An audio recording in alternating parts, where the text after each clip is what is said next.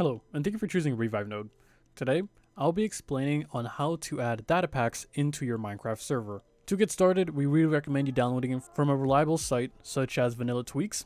We shall provide a link in the description if you want to check it out. We can download the Datapacks we want. For this example, I'll download 2 to show the process of it. I'll choose Armor Statuses and AFK Display. After that, we can just download them. We will be sent to a Add Focus website. You can just wait 5 seconds and then click skip on the top right, and we will get the files. There is an installation process if you are confused on how to do any of this, but all we need to do is go into our server, make sure it is offline, go into File Manager, go into our main world, and in here we'll go into Datapacks, drag and drop it into the folder, and just extract it.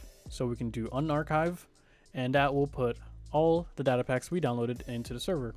After that, we can click delete, go into our console, and click start up. On startup, it will automatically tell you which Datapacks it has enabled, such as AFK Display and Armor Status.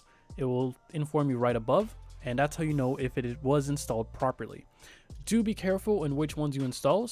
Up here, they do have the information that you need, such as if it's 1.13, 14, 15, 16, 17, all the way up to 18, and any newer versions they add.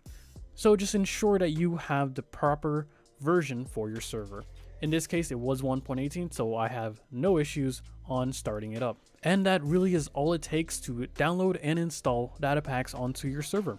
We hope this video was informative, and if you'd like to see any other type of tutorials on our page, please let us know in the comment section, and we'll try to get to them as soon as possible. Other than that, we hope you have an amazing day, and thank you for choosing Revivenode.